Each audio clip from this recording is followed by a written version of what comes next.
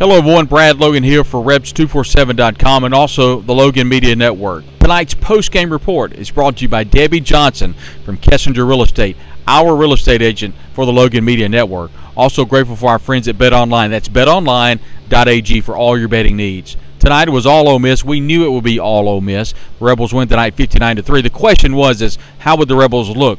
How would strides be made in the quarterback department? Well, it looks like tonight that Jackson Dart probably is going to be QB1 when the Rebels face Georgia Tech next Saturday afternoon in Atlanta.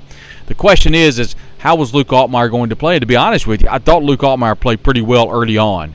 After the interception, well, let me rephrase that. It looked like he might have gotten hit somewhere around the second quarter and irritated his upper body, mainly that shoulder. And when that happened, he was not the same quarterback. Jackson Dart came in and played really well. But all eyes were on Michael Trigg tonight. 3 touchdown catches. He's definitely a go-to for both these quarterbacks. Also, what a night by Quinshon Judkins. The talented freshman runs for 104 yards on 10 carries. Yep, 10.4 yards a carry. Spectacular numbers. Defensively, can't ask for any better than the way the Ole Miss defense has been playing here lately, only giving up 3 points to the Bear offense. Ole Miss now 2-0.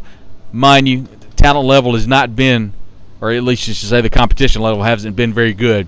It's going to definitely ramp up now that Georgia Tech, by the way, took care of Western Carolina tonight. They'll be the next one on deck.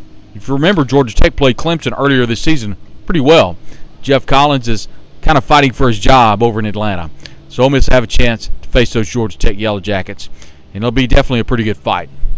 We appreciate you being part of the Logan Media Network and also Inside the Rebels, an affiliate of 247 Sports. You can log on there at Rebs247.com.